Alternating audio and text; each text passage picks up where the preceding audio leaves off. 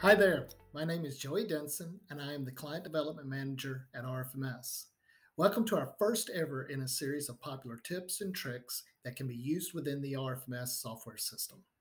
Today, we are going to review how to use the Providers module to record overhead costs to a job.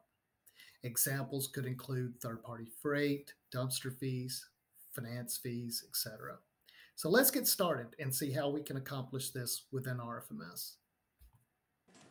We will begin by searching for an existing job where a third-party freight bill needs to be recorded.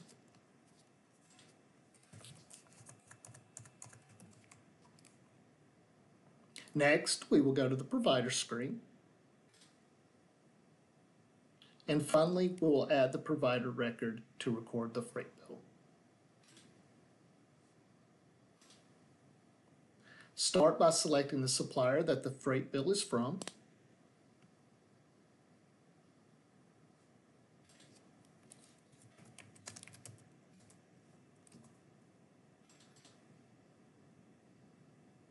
Enter the details of who and what the freight bill is for into the service and service number field.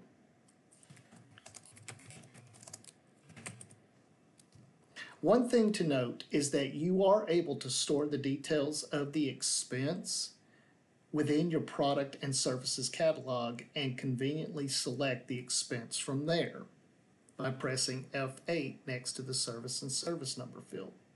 However, this will prevent you from posting the expense directly to accounts payable if you wish to record it there as well.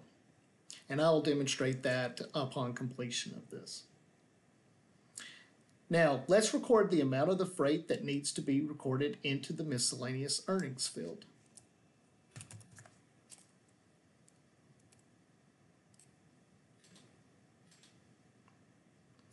Make sure you mark the provider record as Do Not Pay so that it doesn't show up on your weekly providers report for payroll. And lastly, this job expense is for the order only and does not need to be accrued with your installer's earnings.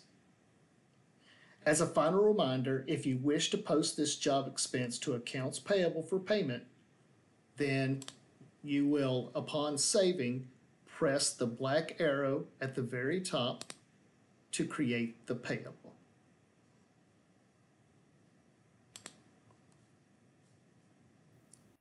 Thank you for joining me today, and please remember to like this video and subscribe to RFMS's YouTube channel so that you never miss out on any of our future tips and tricks. I look forward to having you in next week's RFMS Tip of the Week, and have a fantastic day. Thank you.